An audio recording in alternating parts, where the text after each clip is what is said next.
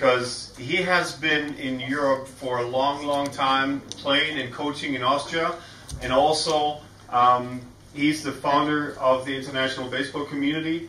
You probably found his website, looking for players and looking for coaches. I think he has a pretty good insight from the experience his players and coaches made, and I'm really looking forward to your presentation. David. Thank you. Yeah, we've since changed the name to Baseball Jobs Overseas, but it was called the International Baseball Community back in 2013 when I launched it as kind of a hobby, looking for import players to come over to play in Austria, and it kind of grew into something that we're pretty proud of today. I have Jimmy Jensen here. He's working alongside with me here, and we have a few other people that support us. So I won't get too much into that. It's about the development of European baseball. George asked me about 3 weeks ago if I could do this presentation. I just said, yeah. And then as soon as I answered, I was like, crap. Because I don't know if I can really speak about the development of baseball in Europe as a whole. But I do have the resources to reach out to a number of people. So I sent out a questionnaire or a survey about 2 weeks ago, and I had 40 responses just to gather some feedback and see what's going on in other parts around Europe. I do have an idea of which leagues are kind of thriving more than others and which clubs are kind of the leaders in those leagues. Also, as George mentioned, I've been playing and coaching in Austria. I know the grind of European baseball from bottom to top and inside and out. I've been there. I've been at the schools working with the 5-year-olds. And also I've been the player manager of the Atnang Athletics, one of the leading organizations in Austria, and I've been playing along the way. So I know the grind that you're all going through. I have the utmost respect for everybody in here, especially those that are volunteering day in and day out to do this. So with that being said, let's move on. I want to show you a couple of visuals of the progress that I've seen in Austria. I'm going to relate a lot back to Austria because that's where I'm most comfortable. And then I'll extract information from the survey to talk about European baseball as a whole. So the next two pictures are going to show you kind of how far Austria's come in recent years. Just take a look at that for a second. Just absorb it. Just absorb what you're seeing. All right. How many of you have actually seen this photo before? I know Clemens has seen it for sure. Let me see it. Okay, I was expecting a few more people to put up their hands because this did go kind of viral worldwide within the worldwide baseball community, and it kind of put Baseball Austria on the map. We've come a long way since this photo, but it was only, I think that was what? That was recent. That was 4 years ago. 4 years ago. But let's try to ignore that car for a second if you can, and let's look at the field that it's on, okay? I've played on this field a number of times the last 15 years, and I can speak from experience that that's gravel you're playing on. We call it the parking lot because it is a parking lot. It doubles as a parking lot for the local soccer team, or football team for you British folk that are here. I don't want to confuse you. Every team dreaded going to this ballpark and playing at this ballpark because of the nasty hops. Nobody would slide. You know how it goes. Well, they just got a new ballpark, and it's like night and day. Now everybody wants to go play in Dornbirn. So this is kind of a visual representation of how far baseball's come in Austria. They were kind of the last ones to kind of come along with the ballpark side of things. But from an organizational standpoint, Austrian baseball, I feel, has made a lot of good progress, which we're going to get into more soon. So the next is a video clip of the 25-year anniversary of the Atnang Athletics, the club that I've been a part of. I put this documentary video together. In 2016 was the 25-year anniversary. I'm just going to show you two little clips in this video. One kind of early on to show you where it was when they were founded in '91, and then something more up to speed in 2016, so I'm going to get Jimmy to help me out with this. He's going to go to the 2:30-minute mark, and as soon as that thing disappears. I don't remember that. He doesn't go over. Yeah, just leave the thing still for a sec. There we go. There you go. And now it's back. Oh, we have to see this clip. Just wait a sec. There we go, 2:30. Okay, we need sound with it too if we can possibly. There should be sound. That's okay. You'll see it. You don't need the sound. Sound just makes it a little more dramatic, that's all. So there's going to be a little action scene here, and this is, I think, their first ever game, I believe.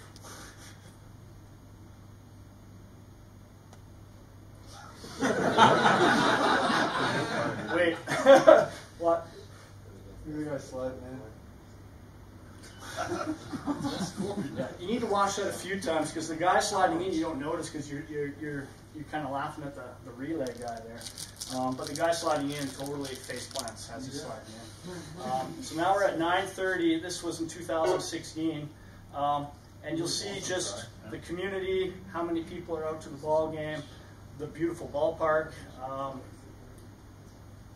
the professionalism of it. It's just thriving, or was thriving. It's kind of taken a downward turn the last year, but we're still going strong. So you can really see that in 25 years, it's come quite a long ways. And when you think of 25 years in baseball relevancy, it's in its infancy right now. Baseball's still in its infancy in Austria and many countries like Austria.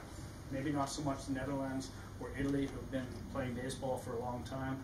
You can go ahead and stop it now. So I'm going to start off, or continue on, talking about just my observations in Austria in the past decade, and then we're going to dive more into the survey and extract some information moving forward as soon as they figure out how to get that. Perfect. So first of all, in Austria, I've seen a lot of improved play. So first of all, it's become more competitive. When I first came to Austria, the top teams kind of dominated the league. The bottom teams were quite a step below within the first division. Now it's quite balanced. It's expanded to a 10-team league now. And it's quite competitive from top to bottom. The bottom teams can beat the top teams in any given weekend. There's more importing going on, so each team has at least one import. Most of them will have 2 import players, often an import coach, 1 through 10, and down into the second division. There's more kids than I've seen in a long time. Some programs are thriving more than others, but I'm seeing a lot more kids than there used to be. Roster depth is not quite as prevalent, but it's still, there's more and more. I remember the old days. You're lucky if you have 9 guys when you show up at a game somewhere. Now, there's a consistent 13 if you show up somewhere. But it's 1 through 9 more than anything is more of a balanced lineup. I'm sure Clemens can attest to it. 7, 8, 9 used to be pretty much automatic outs. Not the case anymore, even for the import pitchers. High impact Austrian players. There's a lot more Austrian players that can dictate the outcome of the game. A lot more Austrian players that are playing at a level similar to, or even better than, some of the imports that are coming in. Second division teams are transitioning from hobby to, okay, we want to take this a little more serious. They're starting to invest more in bringing imports, facilities, and so the second teams are now picking up the slack and making a drive for the first division. In recent years, Austria's had a lot of international success. In 2018, they went to they sent a team to the Pony World Series, which was pretty cool. I was visiting family back in Canada, sitting on the couch, and I turned on the TV, and there's the Pony World Series, and a team from Austria, and I didn't even know. I thought that was pretty cool to see that. This year they advanced to April for the first time. Right, Clemens? Oh, Last time was 2007, but it was because somebody dropped out. But this was the first time we qualified tomorrow. Yep. And I know for a number of years they had a world ranking around 55 for a number of years when I first came, and they've moved all the way up to 27. So I look to Austria as one of the countries that are on the rise in Europe and are doing a lot of good things. They're more professional. As I mentioned, expanding to 10 teams, 2 divisions. New ballparks are popping up. Since 2017, I've seen 4. Well, one was just basically upgraded or renovated. The other are brand new ballparks. We have another one that is being built for 2019. That's in 2 years. I think the media presence is one of the biggest things that I've noticed in recent years, especially in the last 2 years. Websites obviously are more informative and everything across the board in Europe, but social media, I think a lot of Austrian clubs, a couple in particular, are doing a great job in social media, marketing their team to the local community, whether it's Instagram or Facebook. Live stream, which we're going to get to in a second, I would say this is probably the leading live stream in Europe. I know they were asked to come up and cover the Super 6 series, most recently up in the Netherlands, and they did the Austrian final, and that's the Atmang Athletics TV. Yeah, we're just getting a lot more coverage in the TV and the newspaper. Game day, family-oriented, has become more of a focus in the past. I know when I showed up, there were a lot of drinkers and smokers just hanging out, partying, didn't even know anything about baseball, watching the games. It was a little bit shocking for me, and I always said we need to change this more to a family environment, a place where families feel like they can bring their kids. And now, today, that is exactly what it looks like, and not just in Atmang, across all of Austria. Just more professional looking, relating back. When I first came, it was 1999. I was one of the first imports. That year was the first year they started importing. And I remember showing up to the first practice, and one guy was wearing high knees with no socks. And you don't see that anymore, thank God. But so they're looking a lot more professional, especially to the common Austrian that doesn't know a lot about baseball, that shows up to the park. It looks very professional. Creative fundraising. I could go into a little bit of detail here, but I'm going to keep it pretty straightforward. The Athletics have hosted a tournament called Pfingstenball. How many of you have heard of Pfingstenball here? How many of you have spent long nights at Pfingstenball? Alper, I know, has. Yeah, so this I think Pfingstenball is in its 21st anniversary this past year, and it's a baseball and softball and music festival all combined, and it grew to a point where it was too big. It was bringing in too many people, so they had to contract the music side of things out to a local entertainment company. But this has been the funding that has helped them to build a new stadium, to bring in imports year after year after year, and continue to develop. Can we take a peek at A's TV if it works? I don't want to go down some rabbit hole here, but I just want to take a look. Just click somewhere in the live stream, just anywhere in the live stream where you would see there. That's a good spot. Okay, the internet connection's not bad. The hot it's a lot clearer than it appears right here. Well, now it's kicking in a bit. Of course, we show an error. Okay. So multiple angles. They have a commentator. It's getting more professional. And honestly, I go and I take clips from around Europe, and I've been looking around Europe to see what clubs are doing. I don't see a lot of live stream, but in 2018, more and more are hopping on board with that. Again, it's one of those things. It's time consuming, takes some time. Mostly it's one angle from the desktop. We Pardon? have at least 2 clubs that do it. Yeah, more and more clubs are doing the one camera angle, which is good. It's a good start, and then if you progress to multiple angles, then. So I see that, and we're going to get into that more across Europe. This is just my observations in Austria at this point. Some of the lessons learned from the Athletics over the years, through my observation or my eyes, I've seen them go through ups and downs over the years. consistency in the school program, having a consistent school program was probably where they dropped the ball a few times along the way. There were a few years where we just weren't in schools at all. And now we're in schools constantly, and there's a school cup at the end of the year, and we have basically kindergarten through grade 4. We're going to all the schools in the region, inviting them out at the end of the school year to a school cup over the course of 5 days. We get 500 kids. Continuity in coaching was another kind of pitfall early on, especially when I first came. There really weren't a lot of longer-term coaches. There was a lot of turnover in the coaching positions at the youth level. They had imports come in and coach kids, and we all know imports come in and then they're gone, and the new ones come in. They've learned their lesson from that. Now there's consistency in the coaching at every level. Utilization of parents is something that before, if parents put up their hand and they wanted to help out because their kid's on the team, then they'd accept it. Now they're more proactive at reaching out, asking parents to assume a certain role. Whoops. Creating a family atmosphere, we know that's a big one. I touched on that earlier. I'm doing a lot better job of that, so that kids are coming out to the ballpark watching the games. But more of a family atmosphere within the whole organization.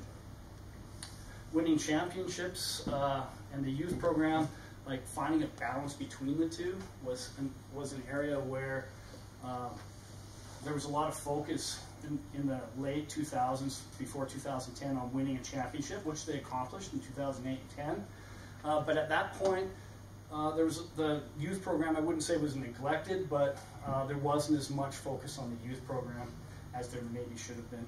Some of those years leading up to those championships, we weren't in schools at all.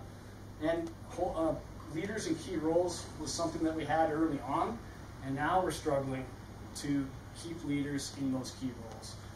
A lot of people that were motivated and ready to roll up their sleeves and get to work early on have moved on from the team, have moved on from the organization, whether they're busy with work or they have families or whatever the case is, and they're having challenges replacing them. I feel like sometimes that we could have kept somebody in a certain role if we didn't overwork them. Maybe a little too many duties, too many. They were wearing too many hats within the organization. Got a little burnt out and moved on. Sometimes we need to get more support. Parents are a good one for that. Okay, so the survey feedback, I had 40 clubs respond from across Europe. And I asked them a variety of questions, trying to find out what their viewpoint is on the development within their league, within their club. And these are some of the results. First of all, these are the countries that are represented in the survey. Some responded more than others. Some I didn't hear back from. Everybody's busy, I get it, but I think 40 responses in 2 weeks isn't too bad. Some of you here responded. So this pie chart showcases, I'm using a three rabbit custom fungo here to showcase that this half, or this over 50%, are where I'm going to focus a little more. I tried to extract some information out from to see what these clubs are doing well, trying to pull out some information, see if we can pick up a few things that maybe we can bring back to our clubs, our organizations, and do a better job with. So 10.5% said their league has dramatically improved. That's some good news. Good progress. That's where I feel Austria is. I wouldn't say Austria dramatically improved. I would say there's good progress going on in Austria. I'd like to see more than slightly improved in 10 years. But as long as you're improving, you're making some progress. The red is a little bit, those are more of the countries, the smaller market countries where baseball is still really in its infancy. They're just kind of getting started. So there hasn't been a lot of improvement in 10 years because it hasn't even been around 10 years, or maybe it's been around 10 years. So these are 2 points that I pulled out. 5 out of 5 Austrian clubs said either responded good progress or dramatically improved, so they're on the same page with me. I'm noticing the progress. Clemens, would you agree? Yeah. Okay, 6 out of 6. And 4 to 4 Czech clubs also responded in a positive way, saying good progress. Of course, we had other clubs from other countries also saying good progress, but there was also some of those clubs from the same league would respond slightly improved. So I want to take a look at these two countries, and I looked at some of the answers that I got from them and extracted what I could to see if we could take away something today. Here are the 4 kind of key factors that I pulled out of the information I put together. Improved youth development was one of the key things that clubs said or attributed their success to. Importing of players and coaches, better facilities and year-round facilities, and locals setting their goals higher. They're starting to look outside of their domestic leagues or their national team. So let's look at the first one, improved youth development. I narrowed it down to all the responses down to 2 things. They kind of fell in the category of attracting youth to baseball and then keeping them in baseball. Those are the 2, I think, pretty common sense aspects that we all struggle with in Europe. Whoops, went too far there. A little trigger happy. So attracting youth to baseball, I put in red and in bold. This was the one that I kind of saw in the response quite often, and one that I also agree with, is that we need to get into schools super early. At 5 years old, 6 years old, start recruiting them before they kind of decide on their own, hey, I want to go be a soccer player, I want to go be a rugby player, whether you're in Ireland or wherever. If we get to them early, that's a way to kind of get them hooked on baseball before they even really can think for themselves. And often, so be in the schools often, because you're not going to get them out unless you're consistent. Baseball's always in their face. I know in Atnang we have a very good youth program right now, and a lot of it's attributed to the schools. We're teaching the teachers how to do a simplified version of baseball, providing them with the equipment and the instructions, and then they continue where we left off. And then, like I said earlier, they all come and play in a school cup at the end of the school year. We have about 500 kids that come out, and we have the mascot out. They get trophies, they have a good time. And it's really, really beefed up our youth program in recent years. Summer camps is another way to get new kids out, offering a summer camp, come out, try baseball. And then, of course, the kids that are already in baseball, that's just going to, they're going to maybe invite their friends or whatnot. Home game family promotions was a common response. Someone said make it free for kids up to 7. I know that we do first year's free. Whatever age you start at is free for the first year. Does anybody else do that here within your organization? No membership fee for a new kid.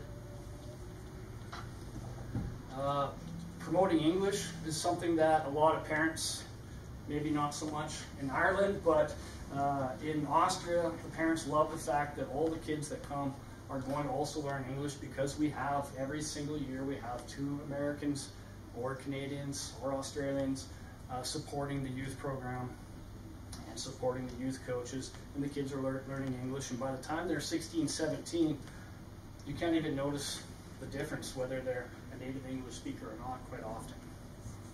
Like Andre Gruber or Clemens, for example, you can't tell Clemens is Austrian half the time, so their English really is at a high level. I think we won't go down that pathway with those 2 links, but have a strong online presence. We've already touched on that. I was going to show you what they're doing on their Instagram accounts and on their Facebook accounts. My touch on it is parents are on Facebook, kids are on Instagram. But if you're not on Instagram at this point, I think, in my opinion, you need to get on Instagram, period. Because the kids are on the phone all the time. And on Instagram, I don't know how much you're familiar with it, but I know on Instagram, you can see what's going on in your area. So if I go on and post something and I say the location is Atnang, Mulhouse, Austria, then everybody in Atnang that's on Instagram can see, oh, look what's going on in Atnang, baseball. And if you're on there constantly, then baseball's always in their face, and that's a way to just get kids thinking about baseball. Friend days, we know about that. Showcases, inflatable cage. Who here has gone with an inflatable cage to an event somewhere in the area? I know I've done it. It's not fun. But once you get it set up, it's fun. But the setting up and tearing down sucks. But it works. Kids that want to try swinging a bat, every kid wants to try swinging a bat, hitting the ball. So that's something that's been, I know a lot of people are doing that in Austria. A lot of clubs are doing that in Austria to good success.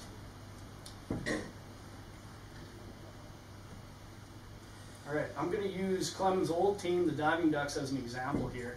But a lot of the responses I got for retaining youth to adulthood, a lot of them centered around continuity and quality coaching, which we've talked about, and I think we all know that. When you have a knowledgeable quality coach, and I want to reflect back on what Jeremy was saying earlier, as far as getting the diagnosis correct. If you don't have a coach that can diagnose what the problem is, then how are they going to improve? You're going to just keep developing bad habits. So continuity and quality coaching, easier said than done, especially if you're in one of these countries that are still, where baseball's still in its infancy. That's where imports come in, and that's where we help a lot of teams out with. Involving parents, this is a way to allow your coaches to focus on coaching. Get the parents to come in and do the organizational side. Okay, so the parents take care of the organizational side, coaches focus on coaching. Make it fun, we know that one. More games, yeah, we want to do that as much as possible. Sometimes easier said than done. I know my son, who's turning 16 pretty soon, grew up within the athletics program. I moved here at 1 year old, and he has 2 teammates, a team of 3. How do you play games with a team of 3? Because he happened to be in that birth year where there's that huge gap in our youth program. Sucks for him, right? So we had to get creative. We had to kind of work together with other clubs in the area and make a team out of all those clubs, and then travel 3 hours to Vienna 1 year. But yeah, that's where we have. That's for those of you that don't live in Europe or don't know European baseball as much. That's what we're dealing with often. So long day for kids. Maybe play 1 game instead of 2, more frequent, but single game in a day. Summer camps again, and offer to pass came up quite a bit as well for the hobby kids and the kids that are more motivated. The hobby kids will graduate on to play on the 2nd or 3rd team within the organization. So as I talked about earlier, Clem's team, his former team anyway, I would say are the leaders in Austria and a club that we can look to as to doing things right with their youth program. I'll touch on the success that they've had. In 2018, their under 12, under 14, and under 16 teams were all national champions. Their under 18 team finished 2nd. So the proof is in the pudding. They're doing really well right now. They weren't always kicking butt like that, but now they've got a successful formula. I contacted the president. I said, "What are you guys doing? What are you doing right there?" And it's pretty simple. They're getting former players as coaches at each level, and then they're supported by parents and imports. Instead of having one coach coaching all levels. Sometimes that's what we can do. I get it. But that's what we strive towards. If we strive towards that, then I think we're going to have a lot more success like the Ducks are having in Wiener Neustadt, Austria.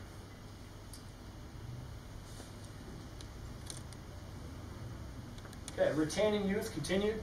Developing that club pride. That family atmosphere was another major point. I think it's a no-brainer, but it doesn't hurt to revisit. That's an important way to keep kids on board. They feel like they're part of the family. They feel like they're part of the team.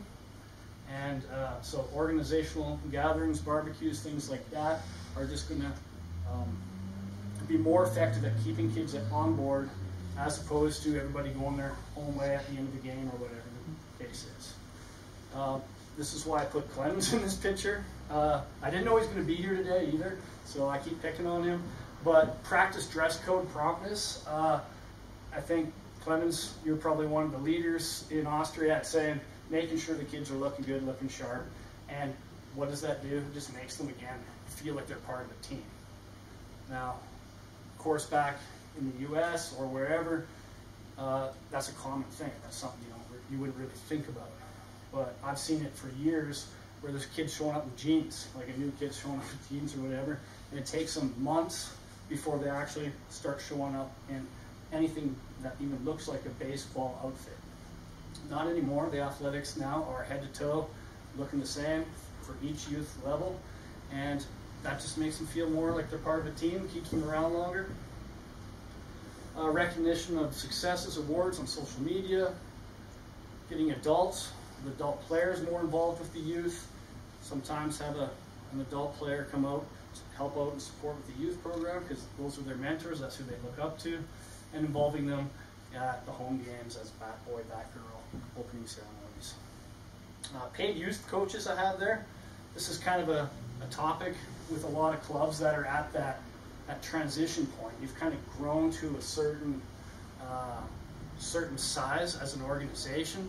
At what point do you start paying youth coaches as opposed to asking them to continue to volunteer their little bit of free time after work or whatever on the weekends? So I polled those clubs, and these are the responses of how many clubs actually pay at least one youth coach in their program. And I was actually a little surprised to see that more than half of the 40 clubs that responded are saying, yeah, we're paying somebody. Okay, so a lot of the clubs, obviously those leagues that have clubs that have grown beyond a few hundred members have a big organization and need to start paying somebody to do it. When you're small, then I think you need to keep with the volunteers. Who knows what the answer is, but I know at some point you need to look in that direction if you want to retain quality coaches. One more page on retaining youth, because it's an important topic, because I know we don't exist if we don't bring in kids and keep them there. So opportunity to develop, giving them that opportunity to develop. If you don't already have a camp, or if you don't already have an academy in the area, at least point out where they can go within the country or nearby. Okay, I got 5 minutes, so I'm going to maybe speed up a little bit. Plus I'm getting thirsty, and that IPA down the street is calling my name. Membership growth in the last 10 years. 36.8% said less than 50 in the last 10 years as far as a membership growth base. Again, these are countries more in their infancy. Then I looked at some of the clubs that are thriving.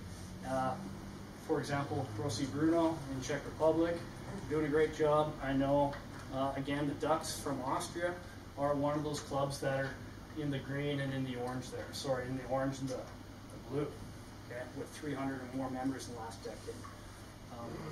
So we got our work cut out for us, but those that have reported the most growth also happen to have the most active school programs based on the survey. They've reported at least one, that they're paying at least one youth coach. They've been importing regularly for years. Only got a few minutes left, and have a strong social media presence. There's a point I want to get to though. I'm not even close. Here we go. Importing players have closed. I got at least another 45 minutes, I think. I'm going to skip here. Skip that. Importing trends, because this is more of our area of expertise in Europe, or kind of how imports are playing a role in the development of baseball in Europe. So more and more teams are importing these days. Obviously our website helps facilitate that, being a platform where you can actually go and see a list of players that want to go play in Europe. Quality importing has increased. So I put a picture of Jimmy up there because I consider him a quality import. He came to Austria in 2015, and although the level was lower than his abilities by a fair amount, and he dominated as a pitcher, he wasn't afraid to roll up his sleeves, get involved, be a team leader. If somebody made an error behind him, he would look at him and say, "I got you." He had this positive aura about him, worked with the kids, and that leaves a long-lasting impression when you get a guy like that. Of course, that's easier said than done again, Sometimes you get in these duds that are imports or guys that don't really have that kind of attitude. But I feel like more and more teams are learning what they're looking for, what to bring in. Second division as well, had 41 import players and coaches in 2018 across Europe. Let's take a look at, I'm going to skip ahead because we have to get going here. I guess I'm getting cut short, 2 minutes. Better facilities, there's a lot of better facilities. Let's take a look at a few of them. I'm going to pick on Dornbirn again. Here's the before and after. I don't miss those days. But either do they. I'm happy for them. There's the old dugout I had to sit in. That's the visitors' dugout. And looking a lot better. There's Wiener Neustadt. So not only is their youth program thriving, they have a brand new clubhouse, which houses the import players and stands, and renovated. I believe it's all renovated as well. In Trebich, a new indoor facility. France, I know there's a couple of turf upgrades. Poland, a new ballpark. In Bonn, there's a new infield. This is only recently. I mean, that's what I put together in a few days. I know there's a ton of upgrades going on. I'm always reading it on Facebook or Instagram. I'm always seeing more and more and more clubs investing in facilities. Local setting higher goals. This is probably the lead example in recent years. This is Matteo Bocci out of Italy, who's playing for the Texas Longhorns. He first started out, where did he sign first? Odessa, I believe. Yeah, and that was through the International Stars College Program in Arizona. If any of you have players that are looking to go play college, let me know. I can introduce you to Boomer or Mara Mazzotti, who are running the college program every year, and they're having more and more success every year. I wanted to show you this video because it's pretty cool. It gives you some goosebumps, so go look for it on Twitter if you want to watch it. But here are a few of the guys around Europe that in 2018 were playing college baseball in the U.S. Coming from all over Europe too. More and more we're seeing, and these are just a handful. I didn't want to throw 40 slides up or 30 slides up from 2018.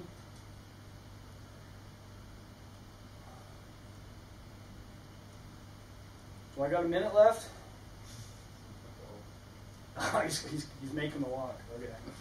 All right. And one last thing, we are sending a lot of Europeans to play winter ball in Australia. The ones in bold are in Australia right now, and the ones that aren't in bold for the last year or two are going to play winter ball in Australia. So if you have any players that want to continue to develop, continue to work, or just play a lot more baseball, then we can help with that. You can reach me at, and I got business cards. There it is. Okay, so there's my email. If you have any questions about any of this, if you want any information from the slides or from the polls, if you have any questions about imports or any what any club in Austria or across Europe is doing, I have a lot of insight into each league based on the imports that have been coming and going, a lot of the contacts in those leagues. So if you have any curiosity or any questions, I'm available. I'll be around later for a beer, and hope to meet most of you guys here. Thanks. Okay. Thank you.